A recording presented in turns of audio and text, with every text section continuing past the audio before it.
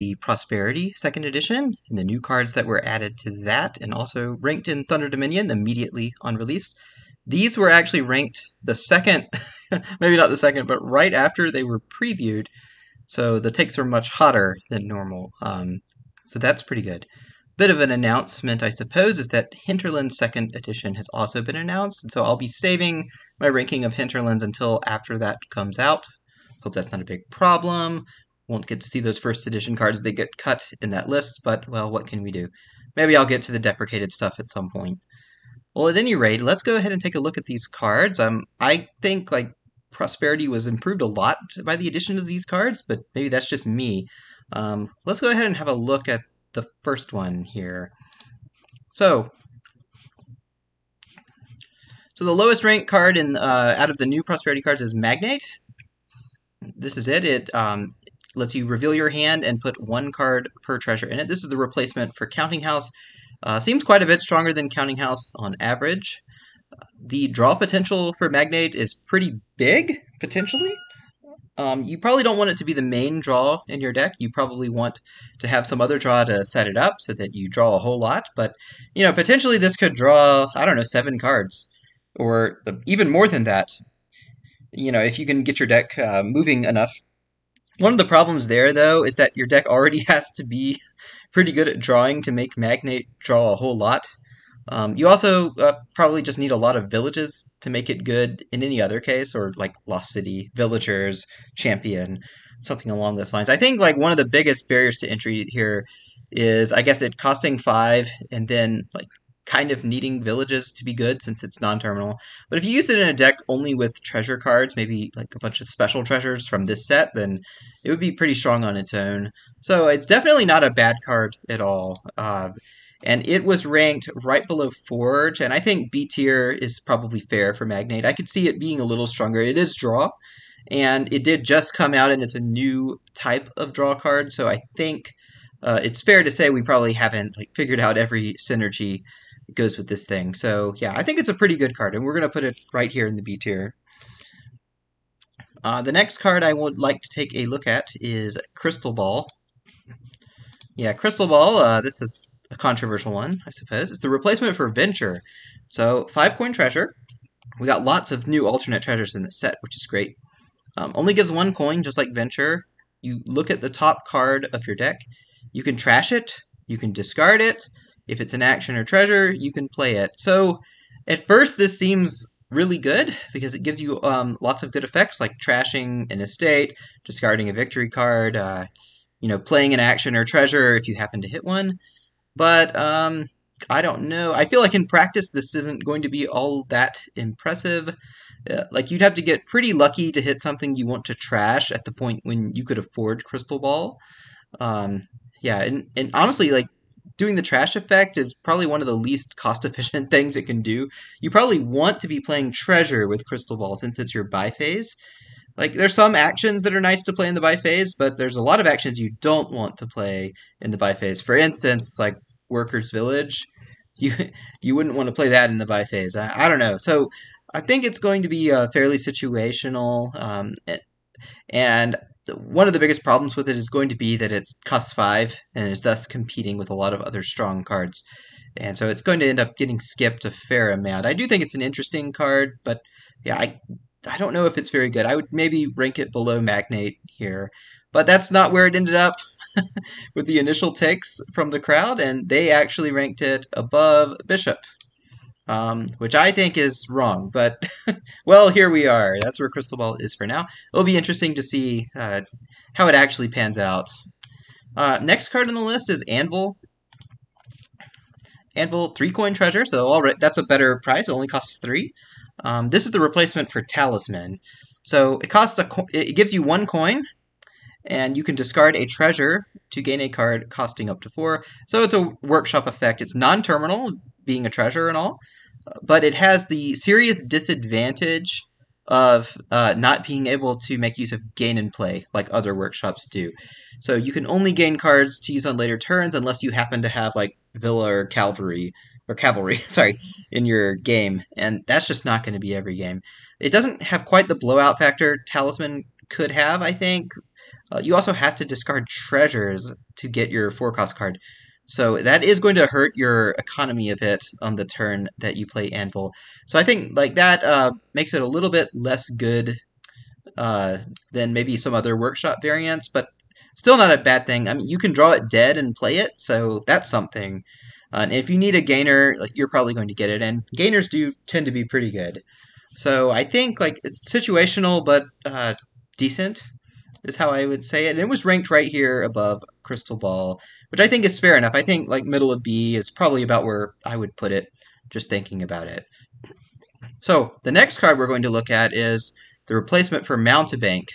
Yeah, that was a controversial one. Yeah, so here, Charlatan, which is a more interesting card than Mountebank, I think. So you get 3 coin. Everyone else gets a curse. And in games using this, curse is also a treasure worth 1. Now, I have not actually played with this card. I think I maybe played with it 1 time so far. So for me, it's a little bit hard to say for sure how deep of an effect turning curses into treasures has on the game. It probably is pretty nice in that like there's some cards that can trash treasure cards, like say Spice Merchant, that suddenly get a buff from this. It also just being able to get some coin from your curses is interesting, and it does weaken Charlatan a fair amount, I think. So I think like it's kind of a middle of the road cursor. Like it does at least give a curse, and those do give -1 points at the end of the game. But their cursing is just not nearly as bad when you at least get a coin out of it. So yeah, like it still hurts to get hit by them, but you're not in nearly as much pain as when you got hit by Mountebank. And yeah, I think like in the end, Charlatan ends up just being kind of above average because yeah, again, a cursor, but not nearly as bad as it used to be. Yeah, like I've said, it's a kind of an interesting card. I'm gonna have to play with more before I can make like a deep judgment on it. I feel like it was ranked above Mint and below Watchtower, which I think is a fair place to put it. Upper end of B tier is what it seems like. Maybe I don't know. Maybe it's a lot better than we think it is. +3 coin is like fairly significant, right? Like that's pretty good for a 5-cost card. A lot of the stronger attacks, like Legionary, have that. So I don't know. Maybe that matters more than I think it does. But yeah, B tier for now. Let's look at the next card. It is Tiara. Right here. This is the replacement for Royal Seal, and is definitely one of the biggest improvements on a card. Only costs 4. It gives a buy. And this turn, when you gain a card, you can put it onto your deck, just like Royal Seal. That effect remains pretty good. The main problem with Royal Seal was that it costs 5, and it was like stupid to buy it over other stuff. But in addition to that, you get to play a treasure from your hand twice, so it's a throne for treasures, which just seems excellent to me. Yeah, I mean, getting to play treasure twice, you know, you play a gold, you get 6 coin, you play a platinum, you get 10 coin instead of 5, plus you get a buy with it. I don't know, that seems really strong to me. Not to mention, there's all these alt treasures. Like, Crystal Ball is probably a fair bit better with Tiara on the board than it normally is, and it's already, it would be like a decent effect if it didn't cost so much, but maybe it's worth it with Tiara. I don't know, it feels like there's going to be a lot of combos here. I think at only 4, this is going to be a good buy. Like, in the games I've played with it, I've definitely bought it and used it, so yeah, it seems like it's a pretty good card to just splash into decks. I would put it in A tier. I would put it in A tier. It's ranked here above Watchtower.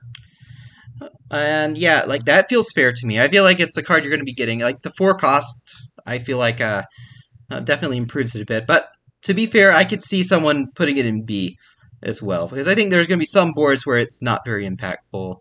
I don't know, the fact that it does 3 different things certainly says something in its favor. For instance, like you get a bunch of extra money from throwing a treasure, and then you buy 2 cards with it. They could be 2 engine parts that you then top deck. I don't know. Like maybe this is a dream scenario I'm thinking of, but it seems like that would be rather strong of an effect for 4 coins. So yeah, 8. It seems like an A tier to me. I guess let me know how you feel. I think it seems pretty good. All right, next up, we've got Investment. This is a weird one. So this is the replacement for Loan. trash a card from your hand. And you choose one. You can do plus coin, which basically makes investment a goat.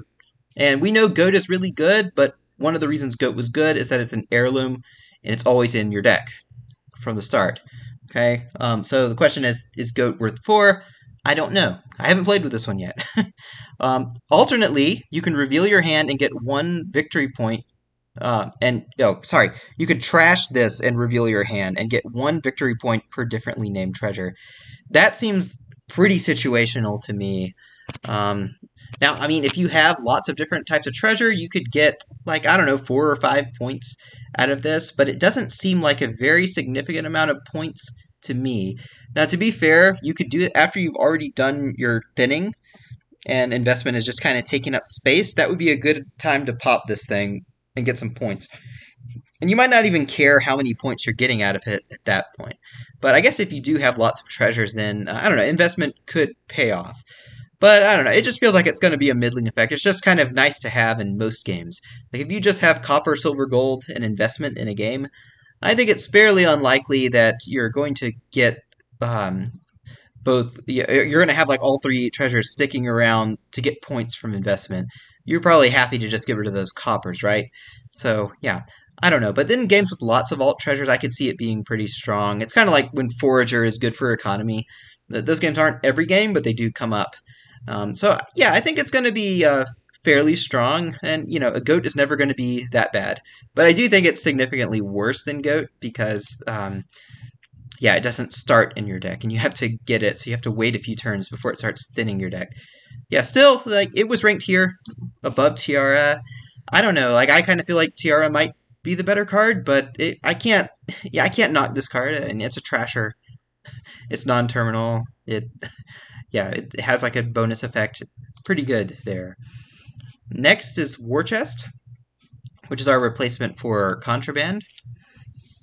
So the player to your left names a card. It's another treasure, 5 costs, like Contraband. The player to your left names a card. You gain a card costing up to 5 that hasn't been named for War Chest this turn. Now, I think on average this is going to be a lot stronger than Contraband was. It always gains you stuff costing up to 5, which means it could also gain you things that cost less than 5, which is a big thing to note here, right? So let's say there are 10 cards in a kingdom and, like, I don't know, 3 of them cost 5 and the rest costs under that. Well, even if the good one that you wanted at 5 was blocked, you could still gain any of those other cards, and there's probably something else you want there. Right, so yeah, I think it's significantly more versatile than Contraband in that regard. It doesn't give you economy, though. That's the only thing. Like, Contraband gave you 3 coin, and occasionally that would be nice. Like, if the player didn't guess what you wanted to buy, right? Like, that 3 coin and a buy came in pretty handy for you. But yeah, this is a different effect altogether in some ways. I think most of the time it's going to be pretty good for gaining those 5-cost cards. Like, definitely this card is nothing to sneeze at. I do think it's probably worse than the 2 cards we just went over, although it was ranked just above them. I have that right, don't I? I have that right. Yeah, it's ranked just above investment, and I think it's definitely good, but I'm a little hesitant to say it's that good. Like, I think maybe this take is a bit too hot. Still, you know, it's a gainer that gains 5s. It's also non-terminal. We saw a similar card in Allies, which was the, was it Sunken Treasure? Was that the card? I could go look for it, but I don't feel like opening up that tab right now. Yeah, and that card ended up a little disappointing. War Chest, you can kind of buy more directly than Sunken Treasure, so maybe it's a little bit better. I'm gonna have to play more games with it before I can say for sure. Like, but for the time being, yeah, I guess I could see it at the A tier, maybe on the low end of A tier, but definitely up there. And perhaps I'd be happy to be proven wrong and see that it's actually a very strong card. So yeah, pretty good gainer here. There are going to be those games, I guess I should mention, where there's just one card you really need to be gaining with this, and your opponent blocks it over and over again. Yeah, and that would be really unfortunate if that happened. But I feel like you shouldn't get War Chest if that's the situation you're in, right? Like, yeah, if there's only one thing you need, then you're probably not going to use War Chest to get those. So yeah, that's about where I am with on that one. All right, so the next card we need to look at, there's only 2 left, yeah, is Clerk. So Clerk is an interesting one because it doesn't seem that great, I guess, from a distance, but it actually is pretty strong. So it's only 4 costs. It's an attack and a reaction. You get 2 coin on play. Each other player with 5 or more cards in hand puts 1 onto their deck. So it's kind of like Ghost Ship, a little bit weaker since they're only putting 1 card up. But I would say that's a better attack than, say, Urchin, because you're delaying the opponent. And that tends to be a little bit stronger than just making them discard stuff, right? You're making it take longer for them to get to their shuffle. It's it's just a subtle effect, right? But it really adds up because you can keep playing Clerk throughout the game, just like Militia. It's not a duration; it's a reaction, so it doesn't like stay in play. The bottom effect of this, at the start of your turn, you can play it from your hand. Yeah, you could just play this for free if it's in your hand at the beginning of your turn. And it's not always going to be there. The attack is still probably worth playing this card for, even if it's not there at the start of your turn. So, yeah, it's going to be an extremely annoying attack. In the games I've played with it, I've definitely been hurt pretty bad by Clerk, and I think it's very strong, and I think it's actually underranked in Thunder Dominion here. It was placed below Quarry. Like, all these cards were clumped together probably because people didn't know what to make of them. But I would actually, like, if it were me, I would rank Clerk more like here above City. Maybe not further than that. I think it's a little bit underranked.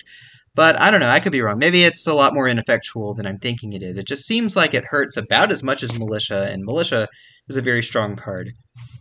So yeah, I don't have too much else to say about this one. I think it's going to be very annoying. Very annoying to deal with. So finally, we have Collection. Where is it?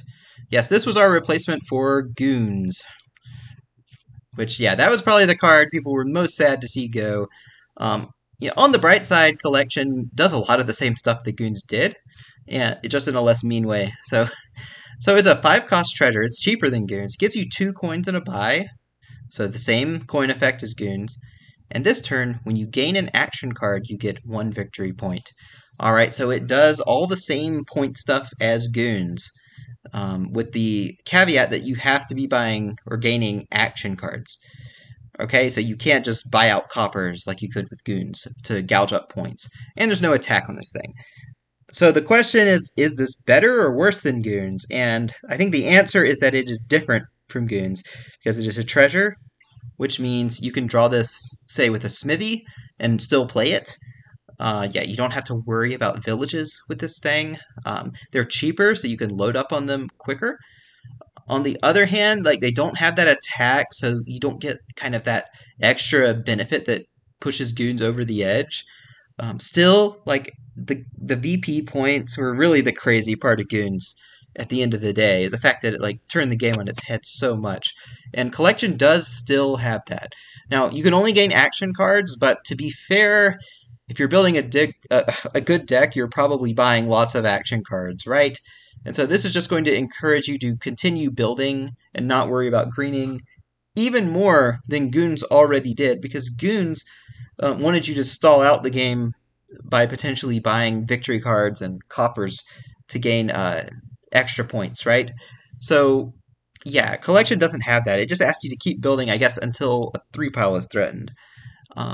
So I feel like the weakness of this card is that having to buy it early and then buy action cards is a little bit counterintuitive, since you want to be getting those action cards to help you draw through your deck. Yeah, and Collection doesn't help you there. All it does is kind of give you points with the cards that you're gaining. So, yeah, it's a really hard thing to say. Like, I have a hard time saying exactly how strong I think this card is. But with that said, we know for a fact that it's S tier. Plenty of games have been played with it. And people have just been getting crazy amounts of points with Collection. It's plenty strong. It goes to show that Goons didn't need that attack at all. It would have been just fine without it. Yeah, Collection is still like an S tier, very centralizing card, even without having that attack that Goons has. Yeah, and I'm going to have to actually play some games with Collection. Believe it or not, I haven't played any with it. I've only, like, watched a couple and, like, read some logs.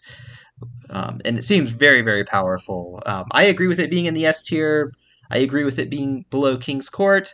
I guess let me know what you think. Yeah, I think I would. My gut says that it's worse than Goons just because I know Goons so well, and I feel like Goons encourages more degenerate play than Collection does. But maybe I'm wrong about that. I guess we'll have to see. Either way, very strong card, and that is it for Prosperity 2nd Edition.